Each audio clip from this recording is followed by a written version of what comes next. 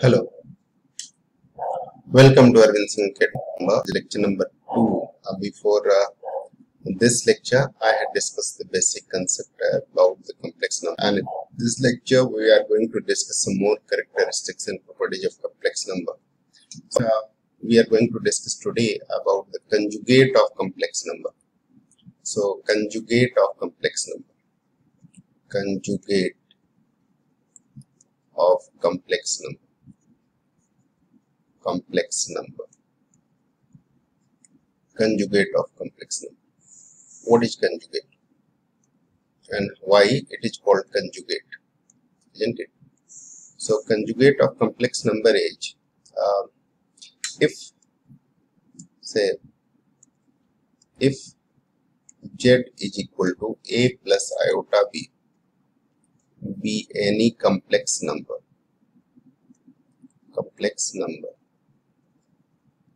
then conjugate of z,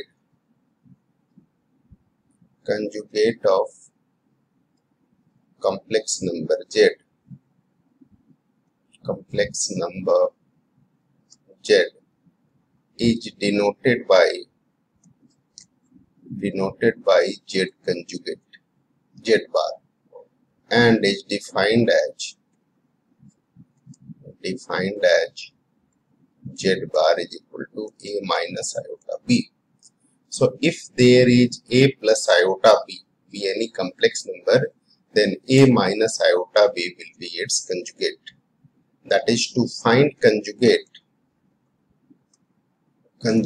of complex number, replace iota by minus iota. This is what you have to do everywhere to find conjugate of complex number, replace iota by minus iota. So that will come like suppose there is a z is equal to 3 minus 4 iota, then z conjugate must be 3 plus 4 iota. If z is equal to minus 2 plus 3 iota, then z conjugate will be minus 2 minus 3 iota. If z is equal to 3 plus 7 iota, then z conjugate will be 7 minus 3 minus 7 iota, like this. So these are conjugates. What I did here, that every time I replace iota by minus iota, no change in real numbers. So remember, there is no change in real part. Right? So only there is a change in what? Imaginary part. And what are the change? By negative of that, so called conjugate. Now there are some characteristics of this too. Z is equal to a plus iota b and z conjugate is a minus iota b, where a and b are any real numbers. Remember, b is a real number, but iota b is an imaginary. So that is why I am writing here b. So b is a real number. Now z plus z conjugate is equal to what? Z plus z conjugate is equal to, then it will be iota b cancel, and what will be that? 2a. That is purely real number. And if I will find z minus z conjugate, then what will happen? A sign will change, a cancel, and this will be 2 iota b, 2b iota. That is purely an imaginary number. So z plus z conjugate and z minus z conjugate is purely real or purely imaginary. Now what will be product of this? Z into z conjugate. Z into z conjugate will be a plus iota b and a minus iota b. What is that? A square minus iota b whole square. That will be a square minus iota square b square. You know iota square is what? Minus 1, and therefore if we put minus 1 minus minus plus, that will be a square plus b square. So remember, z into z conjugate is a real number, which is a real number. So z into z conjugate is a real number. Therefore, z into z conjugate is always a real number. A real number, right now? Z into z conjugate is a real number.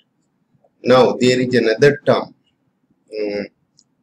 that is if we have to divide the two complex number, suppose z divided by z conjugate, then what will happen? A plus iota b divided by a minus iota b, like this. Then we will multiply iota b multiply by conjugate of denominator. Anywhere if there is such thing, then we'll multiply by conjugate of denominator. Why conjugate of denominator? Because denominator z multiply by its conjugate will be a real number and denominator must be a real number. So if a plus iota b, that will be a square plus b square iota square plus 2ab iota, isn't it? And that will be a square plus b square. So z upon z conjugate, we will write z upon z conjugate will be what will come?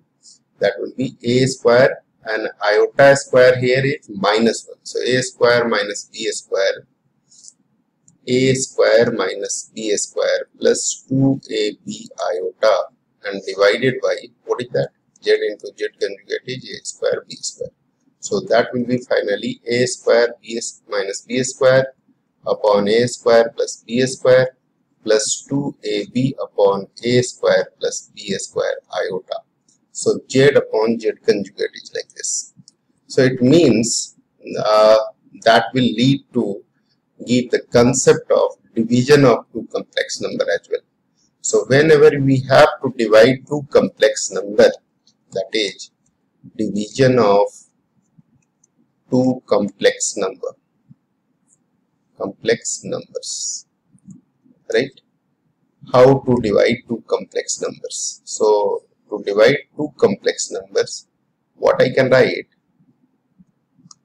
Suppose we will multiply by conjugate of its denominator. So suppose I have z1 is equal to 2 plus 3 iota and z2 is equal to 4 plus 5 iota. If I want z1 divided by z2, then what will come? 2 plus 3 iota divided by 4 plus 5 iota, isn't it? So we can write it multiply by conjugate of whom? Conjugate of denominator, that is 4 minus 5 iota. 4 plus 5 iota conjugate is 4 minus 5 iota. So we can multiply by 4 minus 5 iota. What will come? That will be here 2 multiply by 4 will be 8, isn't it? That will be 8, and 2 multiply by 5 is minus 10 iota, and 4 3 are 12 iota, and 3 multiply by 5 plus minus minus 3 5 are 15, and iota multiply by iota is iota square, and that iota square will be plus 1 minus 1, so it will be plus 1. Now a plus iota b, a minus iota b is a square plus b square. We have learned it.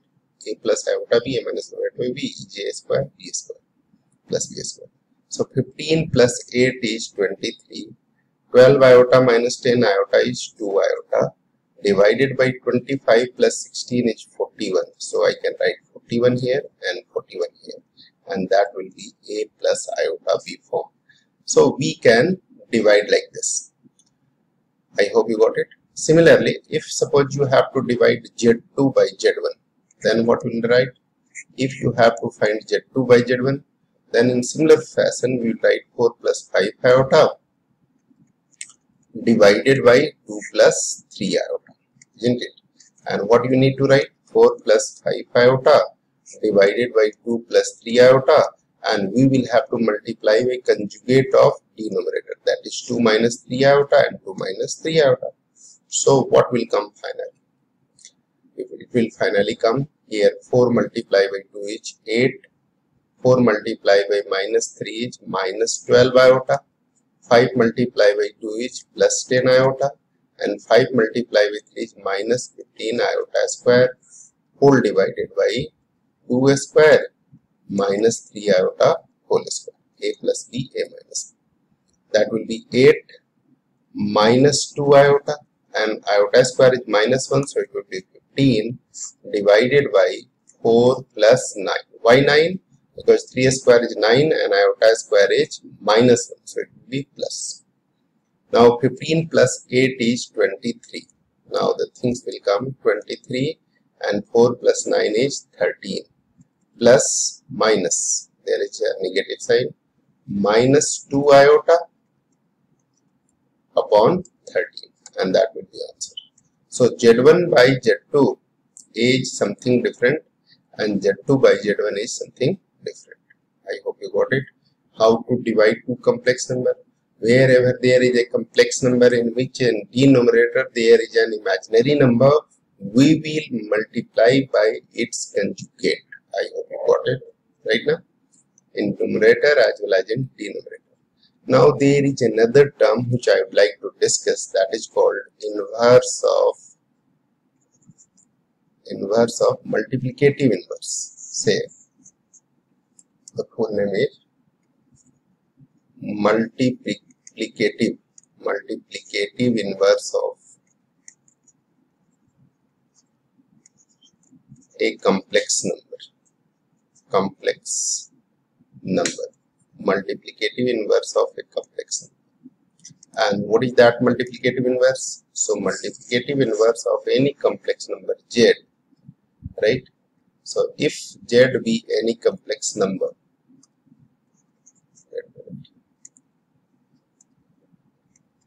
if Z be any complex number,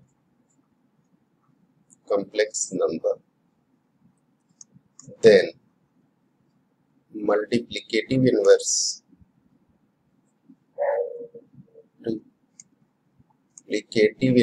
of Z is denoted as 1 by Z. Why it is called multiplicative inverse? Because if we multiply Z into 1 by Z, then that will be 1. And 1 is nothing else but identity element of complex number.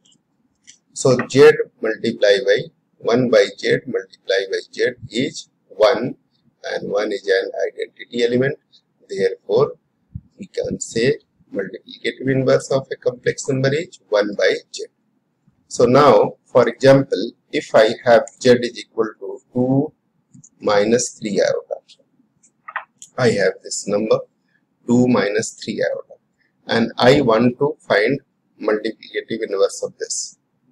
Find, I can write as a question, just for example, question, find multiplicative inverse of 4 minus 3 iota, like this. Any number can be written. So solution will be like multiplicative inverse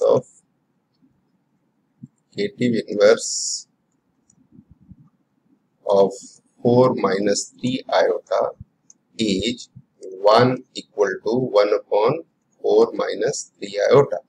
And because in denominator there is an imaginary number, so we will multiply by its conjugate. 4 minus 3 iota, conjugate of 4 minus 3 iota is 4 plus 3 iota. So we will multiply numerator as well as denominator. So that will be 4 plus 3 iota divided by 4 square minus 3 iota whole square. Simply you can write a plus iota b and a minus iota b is a square plus b square. So we can write it 4 plus 3 iota is equal to 16 plus 9, that is 25. So it can be written as 4 upon 25 plus 3 upon 25 iota. That will be answer of this question. So multiplicative inverse of 4 plus 3 iota, 4 minus 3 iota is 1 upon 4 minus 3 iota. Nothing else, just reciprocal of that, 4 minus 3 iota. One more example I would like to discuss. Find multiplicative inverse of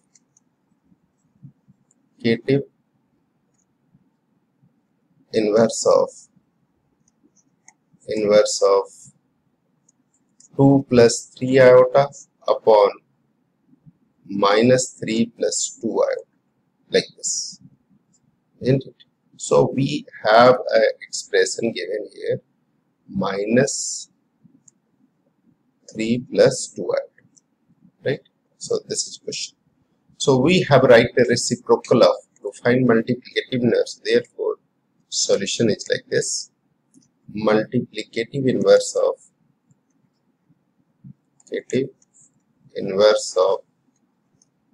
2 plus 3 iota upon minus 3 plus 2 iota is just reciprocal of this.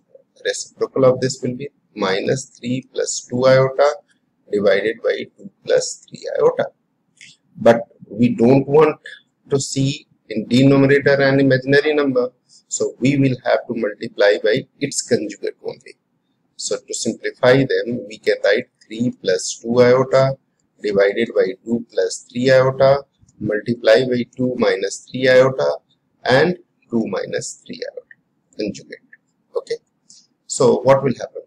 In that case, the product in numerator will be minus 3 multiplied by 2 is minus 6. Minus 3 multiplied by minus 3 iota is 9 iota. 2 iota multiplied by 2 is 4 iota. And 2 iota multiplied by this is minus 6 iota square. Whole divided by, in denominator, a plus iota b, a minus iota b. So a square plus b square, we have already discussed this property of conjugate. Now this will be minus 6 plus 13 iota. 9 iota plus 4 iota is 13 iota. And iota square is minus 1, so it would be plus 6 divided by 4 plus 9. So 6 and minus 6 become 0. And what is left there? 13 iota divided by 13. And 13 iota divided by 13 is iota. So multiplicative inverse of all this is just iota, nothing else. I hope you got it. Now let us discuss some questions from the exercise. Exercise was 5.1, isn't it? And we are going to discuss from 11 and onwards. We had discussed 1 to 10 in previous lecture. And this question, it is written, find multiplicative inverse in each of the following complex number. Find multiplicative inverse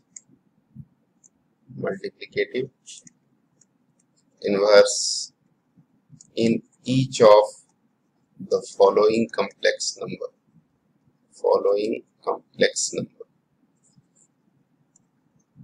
Right? This is what here. So the first question which is given here is 4 minus 3 iota. So multiplicative inverse of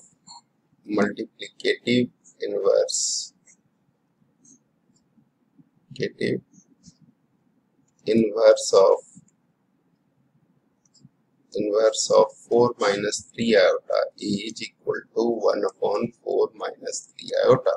So further it can be multiplied by conjugate of complex number. And so what will happen? 4 plus 3 iota. Multiply with this 4 minus 3 iota. Multiply by 4 plus 3 iota. So what will happen? That will be 4 plus 3 iota divided by conjugate is 4 square plus 3 square, a square plus b square. That is 4 plus 3 iota upon 25. That means 4 by 25 plus 3 by 25 iota. Right? That is the answer. For second question, which is given here, is root 5 plus 3 iota. Root 5 plus 3 iota. This is question number 12, not the 1 or 2, but 11 or 12. So this is question number 11, and this one is question number 12, right? So 12 is there. Question number 12. So multiplicative inverse of 5 plus root 3 iota. Multiplicative inverse, in short, we can write MI. MI means multiplicative inverse of 5 root 5 plus 3 iota is nothing else, is equal to 1 upon root 5 plus 3 iota, isn't it? 1 upon root 5 plus 3 iota. And what we have to do? We have to multiply by its conjugate. So root 5 plus 3 iota multiply by root 5 minus 3 iota and root 5 minus 3 iota. So what will happen? That will happen like root under 5 minus 3 iota, and it will be under root 5 square plus 3 square. So that will be under root 5. This will be 5 plus 9 is 14 minus 3 upon 14 iota. 13 question is minus iota. So multiplicative inverse of multiplicative inverse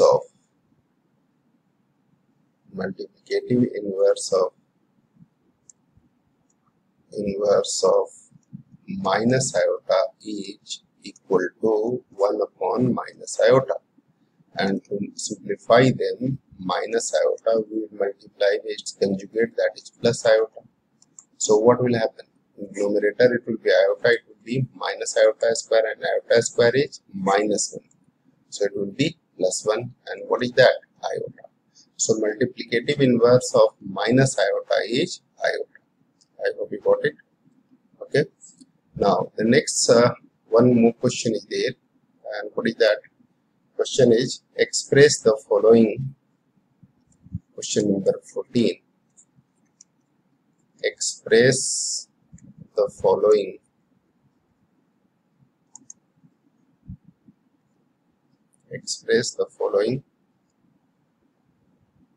expression in form of a plus iota b.